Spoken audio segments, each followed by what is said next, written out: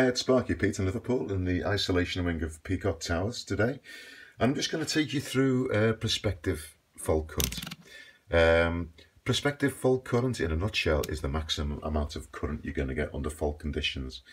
And the reason why we need to know that is because we need to make sure that the electrical installation, particularly, we're generally talking about the protective devices, can handle that level of fault current. It's the higher of two things. It's the higher of the short circuit current, the PSCC, prospective short circuit current, or the PFC, the prospective earth fault current. So it's the higher of those two values is the prospective fault current. We generally get the highest fault current between the line and neutral. In this particular installation,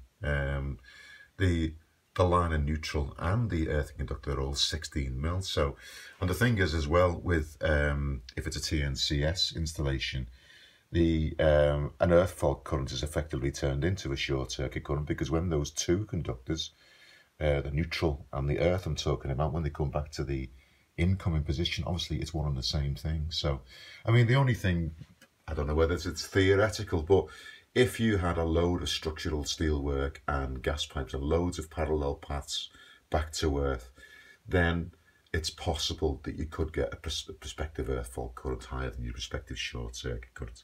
I mean, through a three-phase system, your prospective, your highest fault current would always be the consideration of what would happen if the three line conductors were connected together. I mean, that's a separate thing. Let's go ahead and take the test and talk a little bit further. So I'm selecting prospective fault current.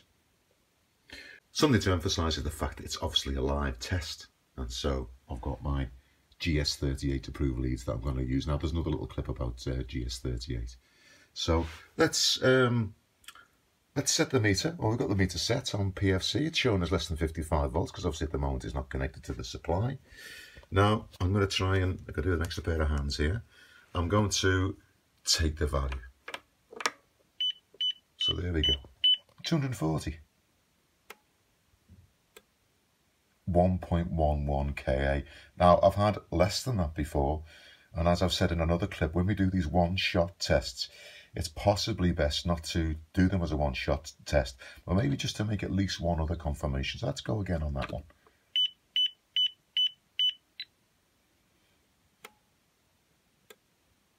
There we go, 1.1. So what I would also do, I mean, I'm not going to do it now because I'm holding the phone with one hand and doing the test with the other, but what we would also do there is we do, what we've just taken is our prospective short circuit current between line and neutral. The next test I would do is between this line conductor and the earthing terminal with the earthing conductor connected. Now that's talked about in the ZE test, but it's the opposite. We want the earthing conductor to be in the earthing terminal, because it's that way, with all our possible paths to earth together, that we're going to get the highest prospective fault current, and that's what we're interested in. Now, what do we do with that?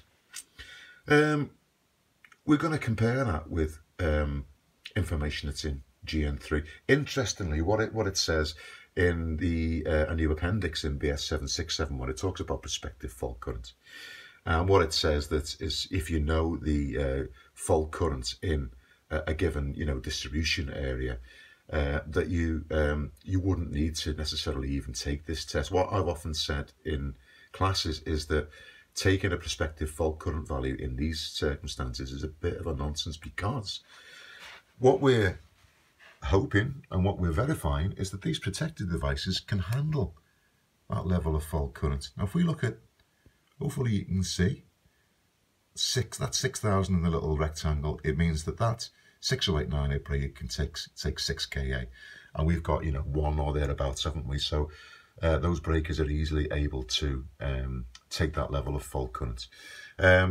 Generally with circuit breakers like that, we've got 6 kA or 10 kA. Now there's more to say about that. Some of you might like to check out GN3 and look at what ICN and ICS values. There's more to say about that, but I don't want to complicate matters at the moment. The other thing to realise is that now it used to give specific values in GN3, but what it says now is it says this thing about, if the measured value of prospective fault current appears to exceed the fault current rating for the equipment or protective device, Further consideration must be given to the current limiting effect of any upstream protected devices on the ability for the source of supply to deliver the indicated prospective fault current. Now, generally, we could say that we could go up to the maximum breaking capacity of the main fuse, if you like. So that effectively means in this situation. Well, let's take a look at the value. What have we got? 88.3. If we look at the GN3, the protected device that I've got here, which is an 88.3. Now, whether it's a type 1 or type 2, it doesn't actually say on it. But either way, we're either talking, 16 kA or 31.5 kA, and we're getting 1 kA, so we're well and truly in the clear, aren't we, on this one? We've got a maximum prospective fault current of, 1 kA or thereabouts, and actually we could effectively go up to sort of 16 kA. What was the value? 16 kA or 31.5 kA. So generally with a domestic installation, it's not an issue. Generally, most single-phase installations, it's not an issue. The only time you might get a problem for your average contractor if you're right on top of the substation, or you say you're doing some small commercial work, and again, you're right on top of the substation, you might get values that cause you to think, well, like I say, you might then be thinking, well, hang on a minute, I've gone above my 6 kA for my breaker, or my 10 kA, and then you might be thinking, well, I need to think about what the main fuse can handle. So, any constructive criticism, as always, appreciated, because nobody knows everything, and there's always more to say.